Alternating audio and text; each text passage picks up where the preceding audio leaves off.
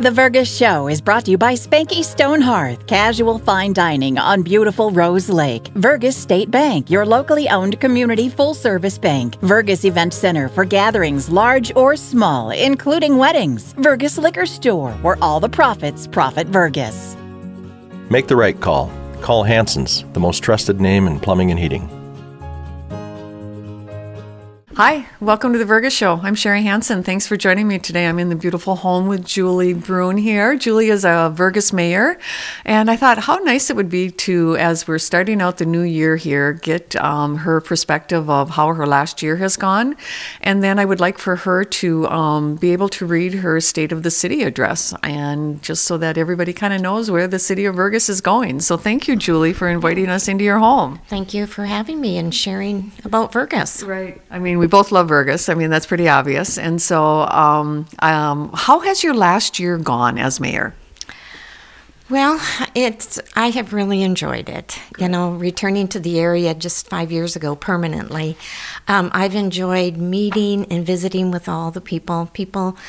Some I remember from years ago growing up here and some that are new. I've enjoyed learning about all the inner works of what keeps the city going. And I've also enjoyed just being a part of keeping the city running smoothly and being a part of the decision making on how we can make Vergas better. Oh, you know, I just love hearing that, Julie, because I know that there are things happening. I mean, you just have to drive into town to see things happening, but you go out of town and you hear people talking about Vergas. I know. When I've talked to people and I've went to things out of town, consistently what I hear is Vergas is special. And I think we know it. Mm-hmm. Vergas is special, and that's so great to hear. It's great to hear, and we get to live here, right? Yes, that's what's even better. Yes, it is. Well, what I would like to do now is I would like to have you read your State of the City address. Okay, I can do that. This is an annual address that we do to just try and take a moment and reflect, because it's very easy to get caught up in just feeling like, oh, there's so much to do and we don't get anything done, but there's a lot of great things happening. So this was my address that I gave at the City Council meeting on Tuesday evening. As I reflect on my first year as the mayor of the city of Vergas, I found myself looking back at what has been accomplished and found myself looking forward to what we yet have to achieve. So I'm framing this address as looking back and looking forward. Looking back, I'm especially grateful the city did not experience the same disruptions in 2021 as we did in 2020 with COVID. We didn't have to work from home. It was strictly Zoom. The office was closed, so we did not have that. The pandemic has, however, highlighted the importance of internet in our daily life. This was also true for the city. The event center, Smart Room, is fully operational. We utilize COVID relief funds to strengthen our city IT platform and support for our IT. And we've added features like a guest availability of internet in the back parking lot of the event center. So we've added iPads, we've added a lot of efficiencies where we aren't creating massive paper anymore.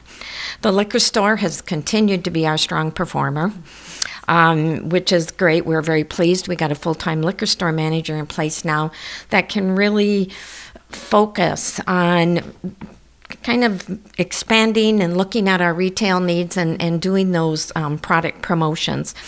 Overall, all businesses reported a good year, especially in our summer months. And I think a real marker when you look at what we've went through with this pandemic is we're not losing businesses. In fact, we're seeing the opposite. The community has welcomed a new business on Main Street, Lavish Saloon, and we've got new commercial building with Summers and Tyler Schmidt and Jeff Sitzo, adding new retail services and apartments. We've utilized tax abatement programs, and we've done some other grants to really kickstart some of the commercial building in the city of Vergas. We're especially excited that the grocery store is coming back, and we are going to have new rental, which was priorities identified in the housing study that we did in 2019. But we are very excited for all retail and service. services. We've completed the event center remodel and added the trail, got completed, and we're seeing nice activity in those areas. We've seen new projects that actually were spearheaded by private citizens. We have the Veterans Memorial and the pickleball court, and just more reasons to come to Vergas, which is exciting. We've sold some property on West Lake Street, and there's new housing development being planned that it will be adjacent to that to really highlight it. We've acquired the Otter Tail County Highway Department building and look forward to that acquisition to add parking in Vergas. And we got the comprehensive plan kicked off, which has been something very dear to me in running even during mayor, is having that plan that we have a shared vision of where we want to be in the future, because we know the decisions that we make today impact our future and that. Looking forward, we anticipate completion of all of those things that got started in 2021, but we know we have our challenges. We still have COVID-19 funding that we got this year and we'll get next year. So we're really trying to look at infrastructure needs that are very costly. We know the water tower has repair and maintenance needs. We know our streets and sidewalks are in need of repair. So we really need to look and prioritize some funding to take care of those items. We also know the past plotting of land in the city has got a number of discrepancies. So we're really looking at getting right-of-way and dedications done to fix that for the city and the citizens. A priority, of course, is parking. We will, I've always said the good news is we don't have parking, and it means we've got an active downtown. But the bad news is we don't have parking. So from a city operations standpoint, we've seen city ordinances in our Vergas Basic Code really needing some updates.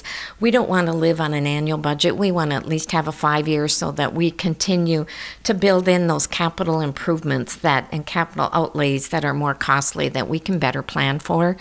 Looking forward, I think it looks very bright for Vergas.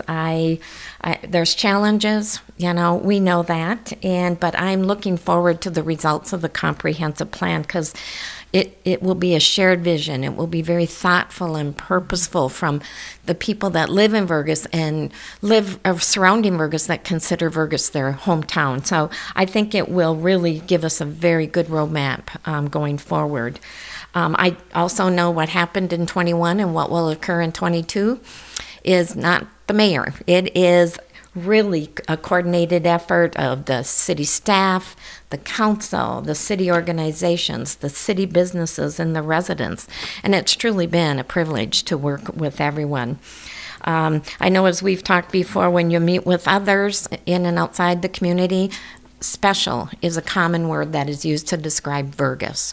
And so I tend to agree with that. And really my mindset going into 2021 is one of anticipation, hope, and optimism that Vergas will be that special place where you want to live and work and visit. Well, there you heard it, people. That's awesome, Julie. I mean, it's so comforting to me as a citizen of Vergas, and I've lived here my whole life, as just having you at the reins and hearing all of that. We both know, you see it going on, but things don't just happen. No. It really has to be purposeful, and we have gotten such great ideas already as we've started some of the kickoff of the comprehensive plan. People are very creative, and they have some real ideas, and I can't wait to establish those goals and those strategic steps we can take. So tell me just a little bit more about the comprehensive plan. How can people get a hold of the survey and what's all happening with that? Well, it should be very embedded in the community. We have it on the city website. In the city newsletter, there's actually a QR code. We're going to be having a number of events throughout the community. A big one will be with the community club on February 7th. We're doing an event down at the skating rink so that we can talk to youth. We want to hear from kids and what would keep them here, and what do they like, and what do they want here. So there's electronic, the digital surveys. We'll have paper surveys available all over, and just turn them in and we'll start getting them compiled, and we appreciate West Central Initiative for supporting this with us. Oh, that comprehensive study is going to be so important, and I'm glad that you're focusing on the youth too, because we got to start turning the reins over and figure out what everybody is going to be wanting, in the future, and that there's plans going forward. We want to know why they want to stay here and how we can keep them here. Absolutely. It's truly a shared vision of Vergas.